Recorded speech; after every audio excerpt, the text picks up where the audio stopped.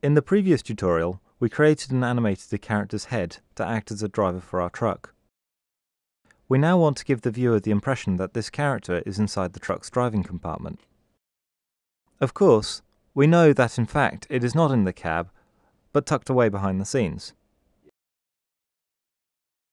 We will create some simple camera cuts to establish the close-ups and create the illusion the character is driving the vehicle. First, we need to set up our camera. Until now, we've been using the default design view camera. We need to create a camera entity whose position we can animate. In the Assets window, we have a folder called Helpers. Opening this up reveals a couple of assets we can use as stand-in geometry. One of these is called CameraDummy.dff.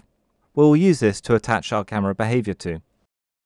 First, in the Game Explorer, make the World folder the active working folder and expand its contents. Select the Camera Dummy asset and drag it into the workspace. A new entity is created.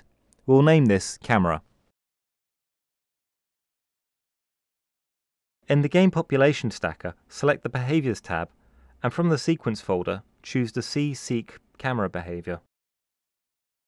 Attach this to the camera entity. Drag and drop the camera to the sequence and select its matrix as the item to keyframe.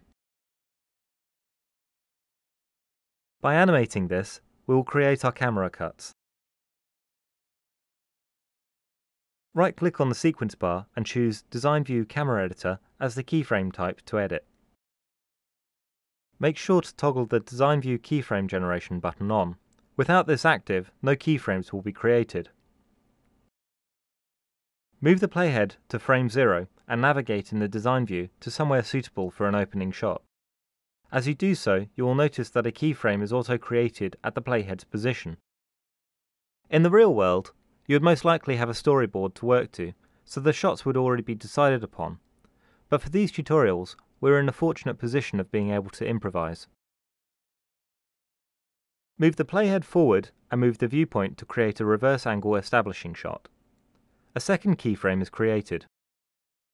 As always, the position of the keyframe on the timeline can be altered at any time to control when the camera cuts take place.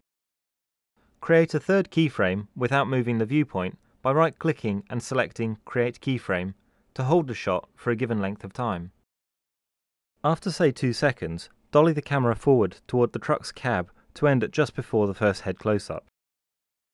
Right-click between these 2 frames and select Linear Interpolator from the menu. The camera now cuts between 2 static shots and then tracks forward, zooming in on the cab. We now want to cut away to a close-up of the driver. Placing the playhead in a suitable position, select the driver head in the Game Explorer and hit F3 to frame it in the design view. Adjust the viewpoint to the desired position. When the playhead is scrubbed over these frames, you will see the camera zoom, then cut to the head. We need the cut to take place as the head animation begins, so adjust the keyframes to the appropriate position on the timeline.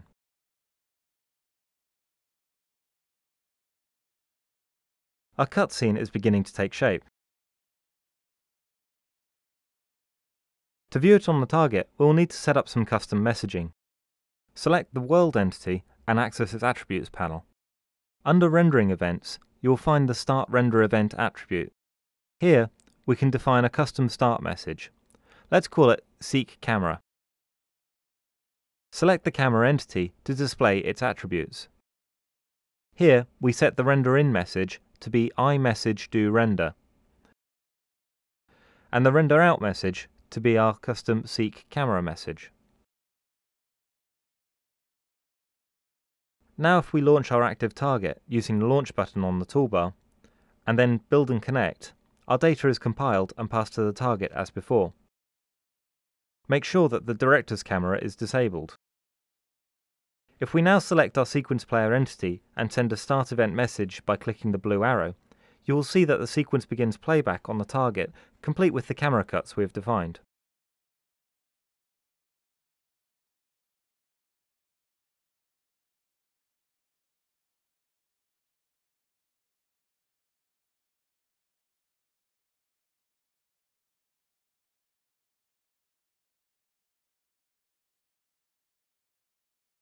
By entering the message iMessage Start System as a start event